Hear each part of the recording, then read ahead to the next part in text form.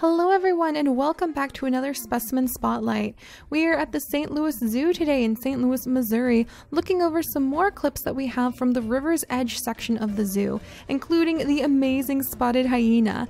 I was really excited to see these guys because I had never seen hyena in real life before, and we saw them right after the painted dogs, and I was really surprised at how similar they were, even though they are a very distinct species. Their ears were so big and round too, so I really didn't expect that on hyena, that they would have these big cup ears.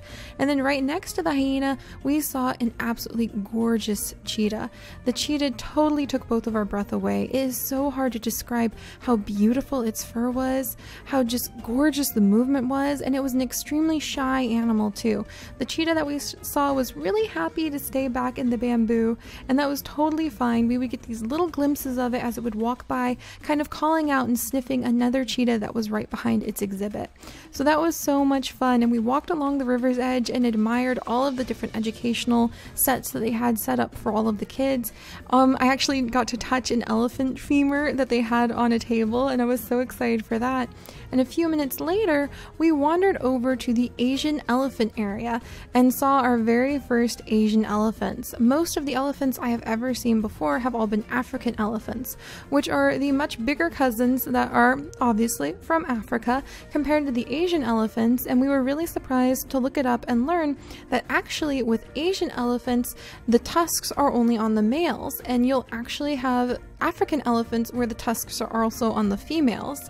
So in this case, this turned out to be one of the little boys. Well, I guess he's not so little, but one of the males that they had at the St. Louis Zoo. And when we looked up more information about him, we found out that his name was Raja, and that he is 24 years old and was born in the zoo, and that his mother Pearl was actually somewhere back in the exhibit.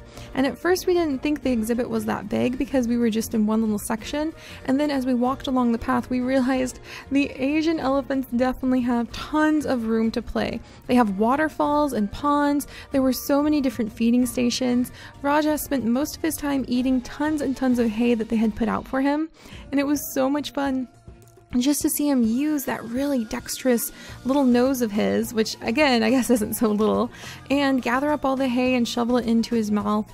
He was really relaxed. There was a lot of noise going on, and he was just very happy to sit there and focus on eating. So we had such a wonderful time really just getting to watch him move around.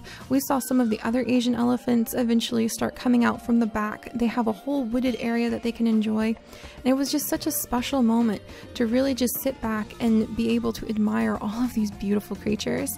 And I'm so glad that I was able to share the opportunity with you guys. I hope you guys have enjoyed learning a little bit more about the animals that we saw today, and I'll see you next time. Bye bye!